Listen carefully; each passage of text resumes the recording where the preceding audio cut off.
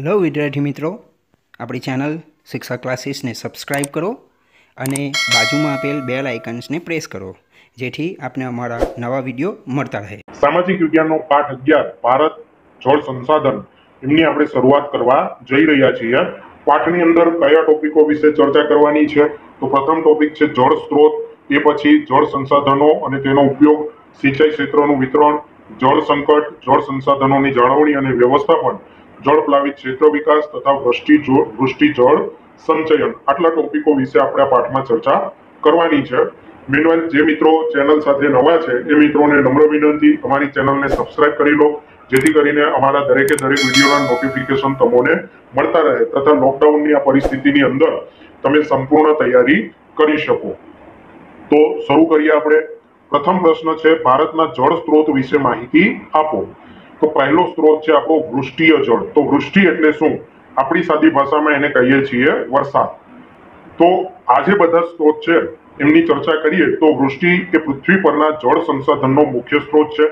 એટલે કે જે વરસાદ છે એ વરસાદ પૃથ્વી પર જેટલા પણ જળ સ્ત્રોત જેવા કે નદી, ઝરણા, સરોવર, કુવા, આ બધા ગૌણ સ્ત્રોત, એ દરેકે દરેક સ્ત્રોતને પાણી કોણ પૂરું પાડે છે તો કે વૃષ્ટિ પૂરી પાડે છે, વરસાદ પૂરો પાડે છે। એટલે મુખ્ય સ્ત્રોત આપણો કયો થશે?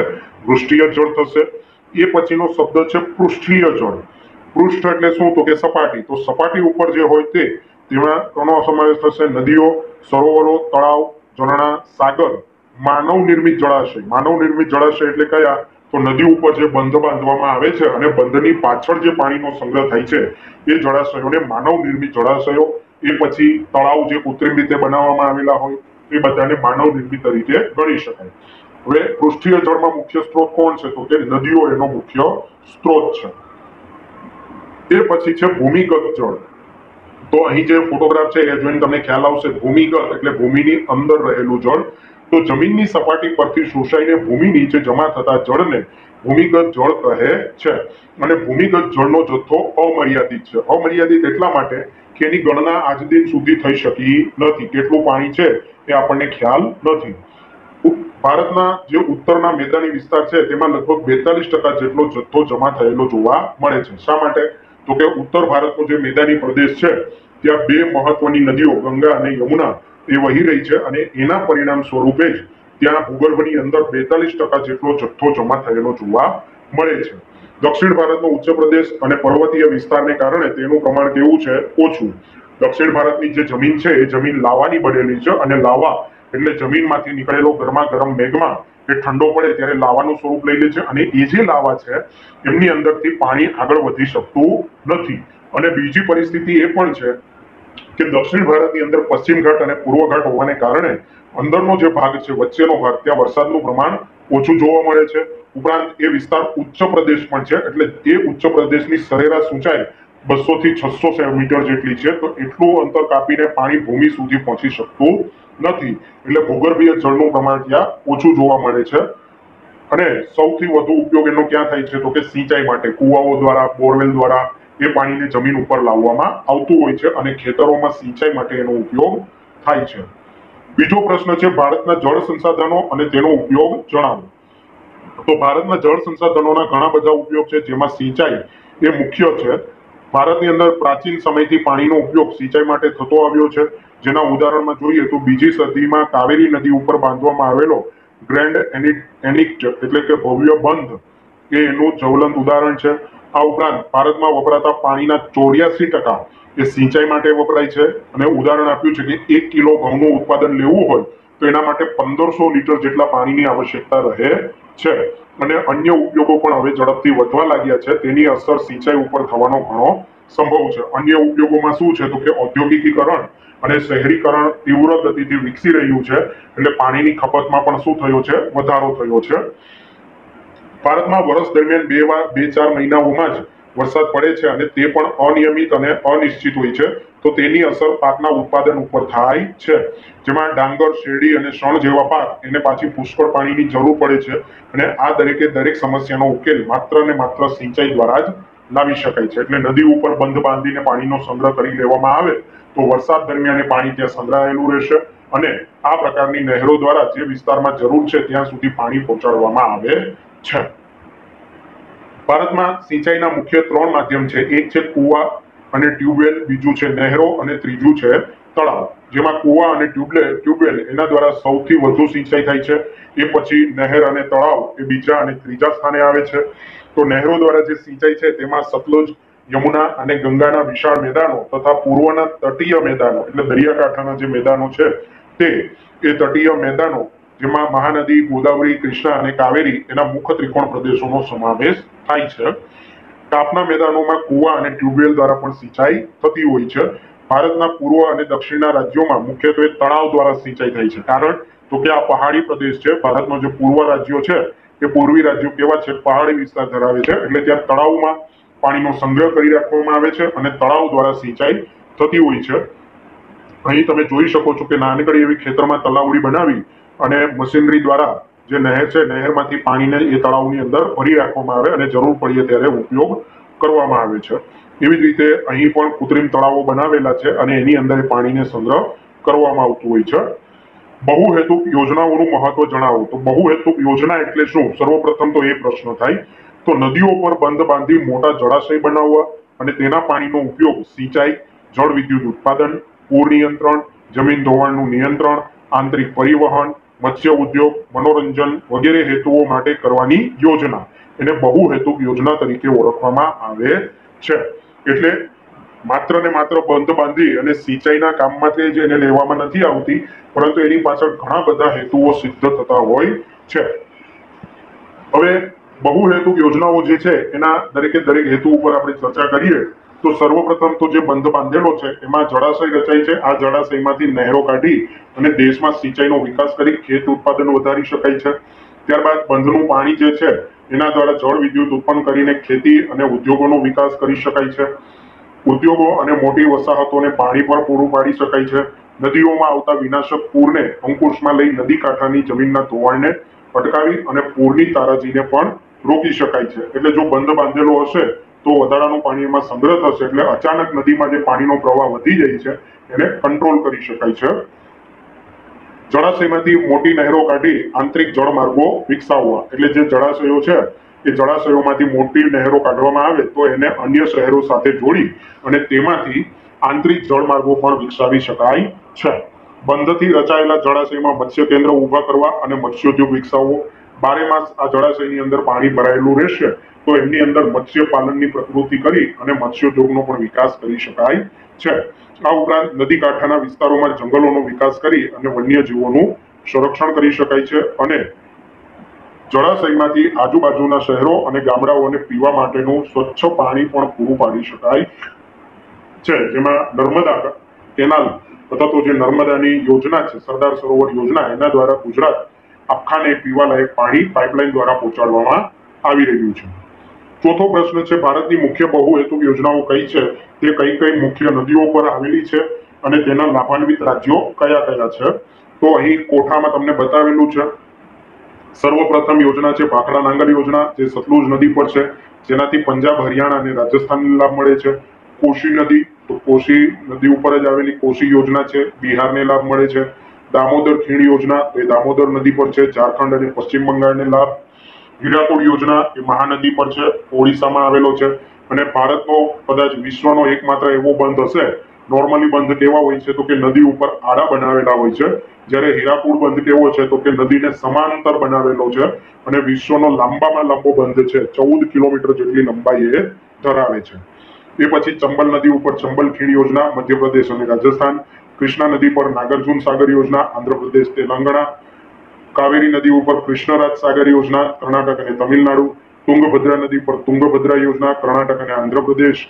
નર્મદા નદી પર નર્મદા ખીણ એટલે કે સરદાર સરોવર યોજના, મહારાષ્ટ્ર, મધ્યપ્રદેશ, ગુજરાત અને રાજસ્થાન. મહીસાગર નદી ઉપર કડાણા અને વણાકબોરી, ગુજરાતને લાભ મળે છે. તાપી નદી પર ઉકાઈ કાકરાપાર, ગુજરાતને લાભ મળે. અને સાબરમતી નદી પર તરોઈ, એનો લાભ પણ ગુજરાતને મળે છે. એ પછીનો નેક્સ્ટ પ્રશ્ન છે સિંચાઈ ક્ષેત્રના વિતરણ વિશે લખો. તો ભારતમાં આંધ્રપ્રદેશના તટીય જિલ્લાઓ મહાનદી, ગોદાવરી અને કૃષ્ણા નદીના મુખ્ય ત્રિકોણ પ્રદેશો, પંજાબ, હરિયાણા અને પશ્ચિમ ઉત્તર પ્રદેશ એ દેશના સઘન સિંચાઈ ક્ષેત્રો છે. સઘનનો અર્થ શું થશે તો કે એ વિસ્તારમાં સિંચાઈની સગવડ જે જોઈએ એના કરતા વધારે છે, એટલે વધારે પડતી સિંચાઈની સગવડ ત્યાં જોવા મળે છે. સ્વતંત્રતા પછી ભારતમાં કુલ સિંચાઈ ક્ષેત્ર લગભગ 4 ગણું વધ્યું છે. એટલે આઝાદી પહેલા જે સિંચાઈની સગવડો હતી એના કરતા 4 ગણી સિંચાઈની સગવડો સ્વતંત્રતા પછી વધારવામાં આવી છે. ભારતમાં આશરે 850 લાખ હેક્ટર જમીન પર સિંચાઈ થાય છે, જે સ્પષ્ટ વાવેતર ક્ષેત્રના 38% છે. એટલે જેટલા વિસ્તારમાં વાવેતર થાય છે એના 38% જમીન એ 850 લાખ હેક્ટર છે એના ઉપર સિંચાઈ થાય છે. તો બાકીની જમીન શું છે? તો કે બાકીની જમીન જે છે એ વરસાદ આધારિત છે, એટલે વરસાદ પડે તો એમાં વાવેતર થાય. મિઝોરમમાં સિંચાઈ ક્ષેત્રનું પ્રમાણ તેના સ્પષ્ટ વાવેતરના માત્ર 7.3% છે, જ્યારે પંજાબમાં એ 90.8% છે. એટલે સિંચાઈ ક્ષેત્ર સૌથી ઓછું પૂછાય તો ક્યાં આવશે? મિઝોરમ ખાતે આવશે. અને સૌથી વધુ પૂછાય તો ક્યાં આવશે? પંજાબ ખાતે આવશે. કારણ કે 5 નદીઓ ત્યાંથી વહી રહી છે એ વિસ્તારમાંથી, એટલે ત્યાં સિંચાઈ ક્ષેત્ર તમને વધારે જોવા મળે છે. કુલ સિંચાઈ ક્ષેત્રનું પ્રમાણ સ્પષ્ટ વાવેતરના ક્ષેત્રના સંદર્ભમાં ઘણું જ અસમાન છે. એટલે વિસ્તાર પ્રમાણે ઓવરઓલ જે આપણે કીધું તો દરેક જગ્યાએ એક સરખું નથી, બધે અલગ અલગ છે. પંજાબ, હરિયાણા, ઉત્તર પ્રદેશ, બિહાર, જમ્મુ કાશ્મીર, તમિલનાડુ, મણિપુર એ વાવેતરના કુલ વિસ્તારનો 40% થી વધુ વિસ્તાર સિંચાઈ હેઠળ ધરાવે છે. તો બાકીના રાજ્યોમાં કેવો છે? તો કે 40% કરતા પણ ઓછો છે. છઠ્ઠો પ્રશ્ન જે છે, ભારતમાં જળ સંકટ સર્જાવાના સંજોગો જણાવો. શા માટે ભારતમાં જળ સંકટનું સર્જન થાય છે? તો હાલમાં તમને ખ્યાલ જ છે કે ઉનાળાની સિઝન ચાલી રહી છે, તો દેશના ઘણા ખરા વિસ્તારોમાં પીવાના પાણીની અછત સર્જાતી હોય છે, અને ઘણા વિસ્તારો તો એવા છે કે જ્યાં શિયાળાનો અંત થતાં જ પાણીની પણ અછત શરૂ થઈ જાય છે. તો આ બધા પાછળનું કારણ શું છે? તો કે ભારતમાં કેટલાક ભૌગોલિક અને માનવ સર્જિત કારણો એના દ્વારા જળ સંકટ સર્જાય છે. એટલે 2 કારણો જવાબદાર છે. એક છે ભૌગોલિક એટલે કે કુદરતી કારણો, અને બીજા છે માનવ સર્જિત કારણો. તો વારાફરતી ડિસ્કસ કરીએ આપણે. તો ભારતમાં પાણી પુરવઠાનો મુખ્ય આધાર એ વરસાદ છે, જે ઘણા વિસ્તારોમાં અનિયમિત અને અનિશ્ચિત છે. તેને કારણે ખાસ કરીને ઓછા વરસાદવાળા વિસ્તારમાં વારંવાર પાણીની તંગી સર્જાય છે. ગુજરાતની નીચે આવેલું રાજ્ય એવું મહારાષ્ટ્ર. તો મહારાષ્ટ્રની વાત કરીએ તો અહીં પશ્ચિમ ઘાટની પહાડીઓ આવેલી છે, જે ઓન એન એવરેજ 1300 મીટરની ઊંચાઈ ધરાવે છે. આથી જે આપણા વરસાદી વાદળો છે એ 1 કિલોમીટરની ઊંચાઈ સુધીમાં જ હોય છે. તો આ વરસાદી વાદળો એ પશ્ચિમ ઘાટને ઓળંગીને બીજી તરફ જઈ શકતા નથી. તો આના પરિણામે આ જે વિસ્તાર છે એ વરસાદ છાયાનો વિસ્તાર બને છે, અને અહીં દરિયાકાંઠા તરફ એટલે કે મુંબઈ સિટીમાં વગેરે જગ્યાએ તમને ખ્યાલ હોય તો વરસાદ ભરપૂર માત્રામાં પડે છે. તો એક તરફ વરસાદ વધુ પડે છે, બીજી તરફ વરસાદ ઓછો પડે છે. તો આને પરિણામે શું થાય છે કે જે વરસાદ છાયાનો પ્રદેશ છે, વરસાદ છાયાના પ્રદેશમાં વરસાદ ઓછો પડવાને કારણે ખેતી વગેરે સુકાઈ જાય છે. આ પ્રદેશ આજે વિદર્ભ તરીકે પ્રચલિત છે, અને એ પ્રદેશના ખેડૂતોની માંગ સતત સિંચાઈને લઈને ઊભી રહેતી હોય છે. પશ્ચિમ રાજસ્થાન અને વાયવ્ય ગુજરાતના શુષ્ક ક્ષેત્રો તેમજ દ્વીપકલ્પીય ઉચ્ચ પ્રદેશોમાં પશ્ચિમ ઘાટના આંતરિક ભાગ ત્યાં જળ સંકટની ગંભીર સમસ્યા છે. જે આપણું રાજસ્થાન રાજ્ય છે તો ત્યાં તમને ખ્યાલ છે કે થરપારકરનું રણ આવેલું છે. ઉપરાંત ગુજરાતનો વાયવ્ય ભાગ એટલે કે આપણો કચ્છ જિલ્લો, તો ત્યાં પણ કચ્છનું નાનું અને મોટું એમ 2 રણ આવેલા છે. તો આ વિસ્તારની અંદર વરસાદ ઓછો પડે છે. ઉપરાંત દ્વીપકલ્પીય ઉચ્ચ પ્રદેશમાં પશ્ચિમ ઘાટ, જે હમણાં મેં તમને ડ્રો કરીને સમજાવ્યું, તો એ આંતરિક ભાગોમાં જળ સંકટની સમસ્યા કેવી છે? ગંભીર છે. છેલ્લા 4 દશકામાં વસ્તીમાં વધારો થયો છે. એને પરિણામે જે વધતી જતી વસ્તી છે એને અનાજ અને રોકડિયા પાકોની માંગ વધી. આને કારણે શહેરીકરણ તથા લોકોનું ઊંચે જઈ રહેલું જીવન ધોરણ, આ બધાને કારણે પાણીના વપરાશની સરેરાશમાં શું થયો છે? વધારો થયો છે. જે રોકડિયા પાક વગેરે વાવવામાં આવે છે તો રોકડિયા પાકની અંદર પાણીનો ઉપયોગ વધુ થતો હોય છે. ઉપરાંત શહેરીકરણ વિસ્તૃત થતું જાય છે, તો લોકોને રહેવા માટે મકાનોની સગવડ આપવી, ઇન્ફ્રાસ્ટ્રક્ચર ડેવલપ કરવું, તો આ બધાને કારણે પણ પાણીનો વપરાશ શું થાય છે? વધે છે. તો આને કારણે પણ પાણીની અછત નિરંતર વધતી જાય છે. તો જે પહેલા 2 મુદ્દા આપણે જોયા એ આપણા કુદરતી અથવા તો ભૌગોલિક કારણો કહી શકાય, જ્યારે ત્રીજો મુદ્દો જે છે એ આપણો માનવ સર્જિત ગણી શકાય છે. ભારતમાં 8% શહેરો અને 50% ગામડાઓમાં પીવાલાયક પાણીની અછત છે. ભારતની જો વાત કરીએ તો ભારતમાં હાલ 8% શહેરો એવા છે કે જ્યાં પીવાલાયક પાણી મળતું નથી, અને 50% ગામડાઓ પણ એવા છે કે ત્યાં પણ પીવાલાયક પાણી મળતું નથી.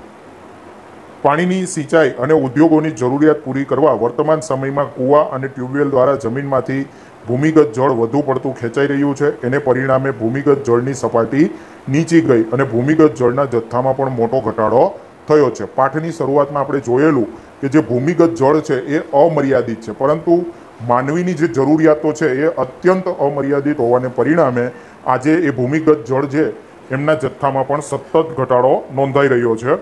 અને આની એક માઠી અસર એ પણ જોવા મળી છે કે ભાવનગર જેવા જિલ્લાઓ કે જે સમુદ્ર કિનારો ધરાવે છે તો એના ભૂગર્ભમાં આજે દરિયાનું પાણી ઘૂસી આવ્યું છે, તો એના પરિણામે ત્યાં પીવાલાયક મીઠું પાણી દરિયા જમીનમાંથી પ્રાપ્ત થતું નથી। ઉપરાંત ત્યાંની જમીન પણ ક્ષારવાળી બની ગઈ છે, જેથી ખેતીલાયક જમીનની ફળદ્રુપતા નષ્ટ થઈ ચૂકી છે।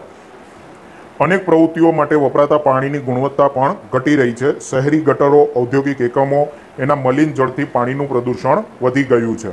જે ગટર વ્યવસ્થા આપણે આજે ઊભી કરી છે તો એ ગટર વ્યવસ્થામાં પાણી સીધું નદીઓમાં જતું રહે છે। આને પરિણામે નદીનું પાણી કેવું બને છે? પ્રદૂષિત બને છે।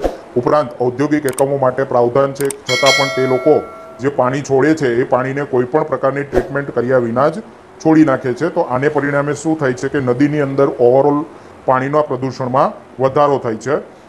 હાલમાં જે લોકડાઉન ચાલી રહ્યું છે એને પરિણામે કેટલાક રિપોર્ટો જાહેર થયા, જેમાં સ્પષ્ટપણે ઉલ્લેખ કરેલો છે કે ગંગા નદીનું પાણી એ હરિદ્વાર પાસે એકદમ શુદ્ધ થઈ ચૂક્યું છે। નીચે તળિયું સ્પષ્ટ ચોખ્ખું દેખાય છે, જે ક્યારેય અત્યાર સુધી જોવા મળ્યું નથી। અને છેલ્લા 60 વર્ષમાં કાનપુર પાસે ગંગા નદી જેટલી શુદ્ધ ન હતી એટલી આજે શુદ્ધ છે। તો આના આધારે ખ્યાલ આવે કે માનવીની જે પ્રવૃત્તિઓ છે એ નદીઓને કેટલી હદે પ્રદૂષિત કરી રહી છે। 7મો પ્રશ્ન છે, જળ સંસાધનોની જાળવણી માટેના ઉપાયો જણાવો। કેવી રીતે આપણે આ જળ સંસાધનોની જાળવણી કરી શકીએ? તો સર્વપ્રથમ તમને કોઈ પણ સંસાધનની જાળવણી પૂછે તો પહેલો મુદ્દો તમારે લખી જ નાખવાનો કે તેનો વિવેકપૂર્ણ ઉપયોગ એ સૌથી પહેલી આવશ્યકતા છે। ત્યારબાદ બીજું જરૂર છે જળ સંચયની। તો જળ સંચય માટે વધુને વધુ જળાશયોનું નિર્માણ કરવું, વધારાનું જળ ધરાવતી નદી બેસીન એમાંથી ઓછું જળ ધરાવતા નદી બેસીનમાં જળનું સ્થાનાંતર કરવું અને ભૂમિગત જળસ્તર ઉપર લાવવાના પ્રયાસો વધારવા। હવે અહીં નદી બેસીન શું છે? ધારો કે કોઈ નદી છે એ આ રીતે વહી રહી છે, તો નદીને રસ્તામાં ઘણી બધી સહાયક નદીઓ મળતી હોય છે। તો આ જે સહાયક નદીઓની આખી જાળી રચના છે એ જાળી રચનાને એ જે તે મુખ્ય નદીનું બેસીન કહેવાશે। તો ઘણી વખત એવું થાય છે કે બેસીન વિસ્તારમાં વરસાદ વધુ પડે તો મુખ્ય નદીમાં પ્રવાહનો જથ્થો વધી જતો હોય છે। આને પરિણામે પાણીનો જથ્થો વધવાને લીધે પૂર આવે છે। તો ત્યાં શું કરવામાં આવે? બંધ બાંધવામાં આવે છે, પરંતુ બંધની પણ એક મર્યાદા છે, એ હદ કરતાં વધારે પાણીનો એ સંગ્રહ કરી શકતું નથી। તો એવા કિસ્સામાં શું કરાય? તો કે નદી જે બંધ બાંધવામાં આવેલો છે ત્યાંથી નહેર કાઢી આજુબાજુમાં વહેતી બીજી નદીમાં એ પાણીને ટ્રાન્સફર કરી દેવામાં આવે। તો આને પરિણામે શું થશે કે જે જથ્થો મુખ્ય નદીમાં પૂર લાવવાનો છે એ જથ્થો થોડા ઓછા પ્રમાણમાં બીજી નદીમાં ડાયવર્ટ થઈ જશે અને એ નદીની આસપાસના જે ભૂમિ ક્ષેત્ર છે એ ભૂમિ ક્ષેત્રની અંદર જે ભૂમિગત જળ છે એ ભૂમિગત જળના જથ્થાનું શું કરશે? એ વધારો કરશે। તો આ પ્રકારે કંઈક નદી બેસીનનો કલ્પના છે એને સાકાર કરી શકાશે। જળ એ એક રાષ્ટ્રીય સંપત્તિ છે અને દેશના બધા વિસ્તાર માટે તેની ન્યાયી ફાળવણી થાય એ જોવાની સરકારની ફરજ છે। જે પાણી છે એને કેવી સંપત્તિ ગણવામાં આવે છે? રાષ્ટ્રીય સંપત્તિ। તો દેશના દરેક વિસ્તારમાં લોકોને એમનો ફાયદો મળી રહે એ માટેથી સરકારે સતત પગલાઓ લેવા પડે એ એની ફરજ છે। અને એના માટે જ કાવેરી જળ વિવાદ ટ્રિબ્યુનલ છે, ત્યારબાદ નર્મદા જળ વિવાદ છે, આવી ટ્રિબ્યુનલોની રચના કરવામાં આવતી હોય છે, જે બે રાજ્યો વચ્ચે નદીઓનો જે પ્રશ્ન છે આંતરરાજ્ય જળ વિવાદ એને ઉકેલવાનો પ્રયત્ન કરતી હોય છે। તો અહીં જે બંધ છે એ બંધ બાંધીને જળાશયોનું નિર્માણ અટકી ન પડે એ એક મુખ્ય ટાર્ગેટ એ આ આંતરરાજ્ય જળ વિવાદ કમિટીનો હોય છે। જળ સંસાધનોની જાળવણી માટે જળપ્લાવિત ક્ષેત્રોનો વિકાસ અને વૃષ્ટિ જળ સંચય એ બહુ અગત્યના ઉપાય છે।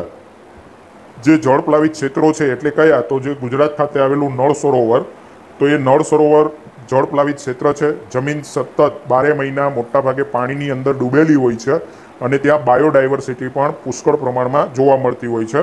તો આવા જળપ્લાવિત ક્ષેત્રોનો વિકાસ કરવો જોઈએ, જેને પરિણામે પાણી સતત જમીનમાં ઉતરતું રહે। ઉપરાંત વૃષ્ટિ જળ સંચય એટલે કે જે વરસાદી પાણી છે, વરસાદી પાણીનો સંગ્રહ એ પણ એક અગત્યનો ઉપાય બની રહેશે। હવે જળપ્લાવિત ક્ષેત્રોનો વિકાસ કેવી રીતે થાય એની સમજૂતી આપો। તો જળ પ્લાવિત ક્ષેત્ર એ એક પ્રાકૃતિક એકમ છે. નદી બેસિન એવું એક ક્ષેત્ર છે જેનું પાણી નદી અને તેની શાખાઓ દ્વારા વહીને એક સ્ત્રાવ ક્ષેત્ર બનાવે છે. જે તમને આગળની સ્લાઇડમાં મેં સમજાવ્યું હતું કે મુખ્ય નદી અને એની આસપાસમાંથી આવતી એની સહાયક નદીઓ એ સાથે મળીને શું કરે છે તો કે એક શ્રવણ ક્ષેત્ર બનાવે છે, જેમાં સમગ્ર વિસ્તારનું પાણી એકઠું થઈ અને મુખ્ય નદી ધારામાં આવતું હોય છે. તો આ જે જળપ્લાવિત ક્ષેત્ર છે એ શાખા બેસિનનો વિસ્તાર જ હોય છે. પરંતુ અહીં કરવામાં શું આવે છે તો કે જે જળપ્લાવિત ક્ષેત્ર છે એ જળપ્લાવિત ક્ષેત્રની અંદર જે ઢલાન હોય છે, જમીનનો ઢાળ હોય છે, એ ઢાળ મોટાભાગે નદીની મુખ્ય ધારા તરફનો હોય છે. તો એ ઢાળના રસ્તામાં નાના નાના ચેક ડેમ અથવા તો નાની નાની તલાવડીઓ વગેરે બનાવવામાં આવે. ઉપરાંત જે પાછલી વરસાદની મોસમ દરમિયાન કાપ એકઠો થયો હોય તો એ કાપને દૂર કરવામાં આવે. તો આ બધા પરિબળો કામ કરે એકસાથે તો અહીં જળનો સંગ્રહ વધતો જાય છે. અને આને પરિણામે શું થાય છે તો કે અહીં જે જળ સંગ્રહ થશે એ જળ સંગ્રહ છેવટે ભૂગર્ભ જળની અંદર પરિણમતું હોય છે.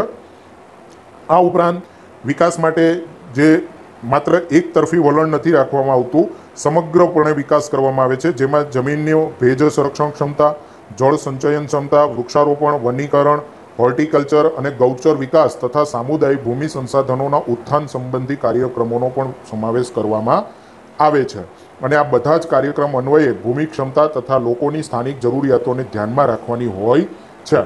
ઘણી વખત એવું થતું હોય છે કે જમીનની કેપેસિટી હોતી નથી પાણીનો સંગ્રહ કરવાની, છતાં ત્યાં જો આવા વિસ્તારો ઊભા કરી દેવામાં આવે તો એ પાણી લાંબા ગાળે બગડી જતું હોય છે અથવા તો બાષ્પીભવન પામતું હોય છે. કારણ કે ભૂમિની અંદર જવાની એની ક્ષમતા નથી. ભૂમિ સંપૂર્ણપણે સમજો કે લાવાના ખડકોની, બેસાલ્ટ ખડકોની બનેલી છે, તો એ ભૂમિની અંદર પાણીનો સંગ્રહ થઈ શકશે નહીં. તો જે ભૂમિતંત્ર છે, ભૂમિતંત્રને પણ એને ધ્યાનમાં રાખવામાં આવે છે. ઉપરાંત આસપાસમાં રહેતા સ્થાનિક લોકો, એની વસ્તી અને એની જરૂરિયાતોને પણ ધ્યાનમાં રાખવામાં આવતી હોય છે. અને આના પરિણામે જ સ્થાનિક લોકો એમાં સાથ સહકાર આપે એ ખૂબ જ અગત્યનું બની રહે છે. તો આના માટેથી કેન્દ્ર સરકાર તથા રાજ્ય સરકાર એમને ઘણી યોજનાઓ પણ હાથ ધરી છે.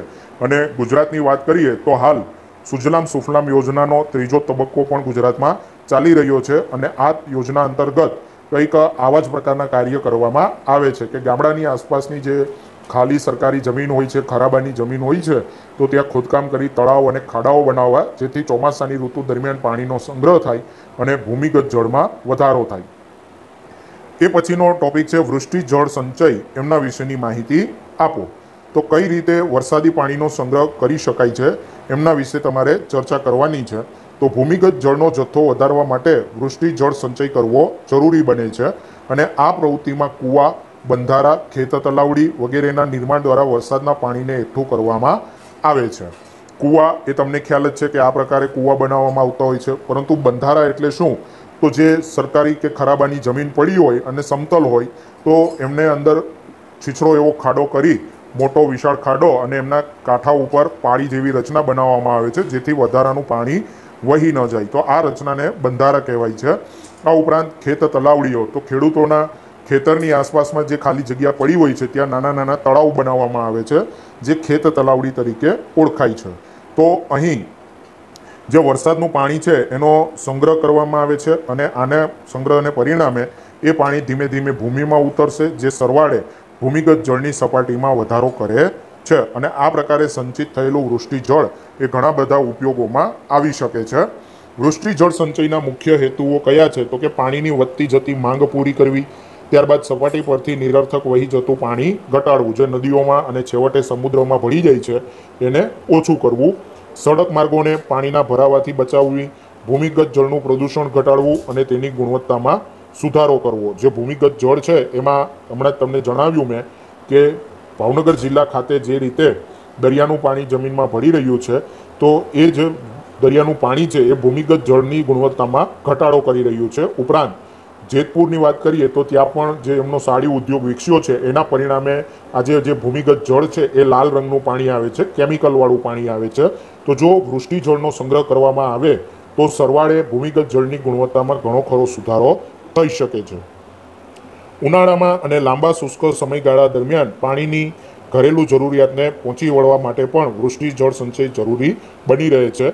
મોટા શહેરોમાં બહુમાળી મકાનોના ધાબા કે છાપરા પર પડતા વરસાદનું પાણી એકઠું કરવા મકાનોના પરિસરમાં મોટા વરસાદી ટાંકા બનાવવા જોઈએ. આજ ઘણી ખરી જે સોસાયટીઓ છે, પ્રીમાઇસીસ છે, ત્યાં આ પ્રકારની સુવિધા ઊભી કરવામાં આવી છે. કોન્ટ્રાક્ટરો કે બિલ્ડરો પોતે મકાનનું બાંધકામ શરૂ કરે એ પહેલાં જ આવા વિશાળ ટાંકાઓ જમીનમાં બનાવી લેતા હોય છે, જેથી વરસાદી પાણીનો ત્યાં સંગ્રહ થઈ શકે. વૃષ્ટિ જળ સંચય માટે કેટલીક ઓછી ખર્ચાળ પદ્ધતિઓ છે, જેમાં પાણી ભરવા માટે ખાડાઓનું નિર્માણ કરવું, ખેતરની ફરતે ઊંડી નીક ખોદવી, નાની નાની નદીઓ પર બંધારા બાંધવા વગેરેનો સમાવેશ થાય છે. જે ખેતરની ફરતે ઊંડી નીક ખોદવી એનું કારણ શું છે? તો કે ખેતરમાંથી જ્યારે વરસાદનું પાણી બહાર વહી જતું હોય છે ત્યારે ખેતરની જમીનનું ઉપરનું જે ફળદ્રુપ સ્તર છે એ ફળદ્રુપ સ્તરને પોતાની સાથે ધોવાણ કરતું હોય છે. જો એ નાની નીક બનાવેલી હશે તો નીકની અંદર એ પાણીનો સંગ્રહ થશે અને એની સાથે સાથે જે કાપ અને ફળદ્રુપ જમીન છે એ જમીન પણ ત્યાં નીકની અંદર સંગ્રહાશે અને છેવટે પછી એ જમીનને માટીને પાછી મુખ્ય ભૂમિ સાથે ભેળવી દેવામાં આવે છે. આ ઉપરાંત જે નાની નાની નદીઓ હોય છે તો તેના ઉપર આ પ્રકારના બંધારાઓ બાંધવા જોઈએ. આ બધી પ્રવૃત્તિઓ કરી અને જે વૃષ્ટિ જળ છે એનો સંગ્રહ કરી શકાય છે. નેક્સ્ટ પ્રશ્ન છે, જળ વ્યવસ્થાપન માટે કયા મુદ્દાઓને ધ્યાનમાં રાખવા જોઈએ? તો બગીચાના છોડને પાણી પાવા માટે, વાહનો ધોવા માટે, નાહવા ધોવા, શૌચાલયમાં, વોશ બેસિનમાં એમાં સાદું પાણી કરકસરપૂર્વક વાપરવું જોઈએ. ઘણી વખત તમે જોતા હો છો કે કોઈ ગાડી ધોતા હોઈએ છીએ તો ગાડીને આપણે સાબુ મારી રહ્યા હોઈએ કે કોઈ પોતું મારી રહ્યા હોઈએ, પરંતુ સામે પક્ષે નળ સતત ચાલુ હોય છે, તો એ જે પાણીનો બગાડ થઈ રહ્યો છે એ ન થવો જોઈએ.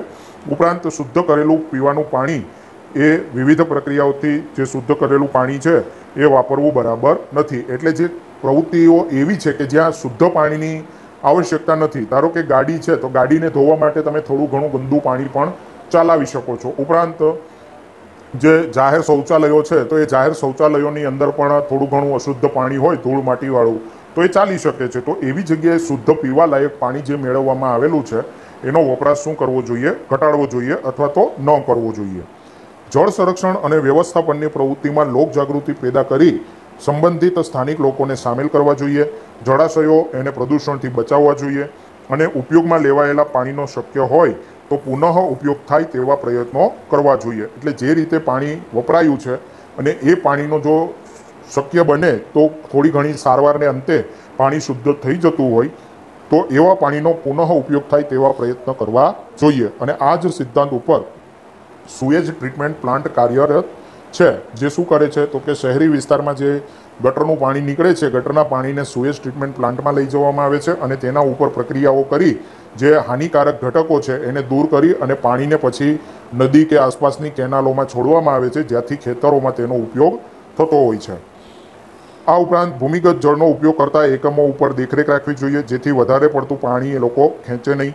કૂવા, ટ્યુબવેલ, ખેત તલાવડી વગેરે જળસ્ત્રાવના એકમોનો ઉપયોગ વધારવો. પાણી પુરવઠાની પાઇપલાઇન તેમાં પ્રદૂષણ થતું અટકાવવું અને તેને ભરેલી રાખવી, જેથી તેમાં નુકસાન થાય તો તાત્કાલિક સમારકામ કરવું જોઈએ.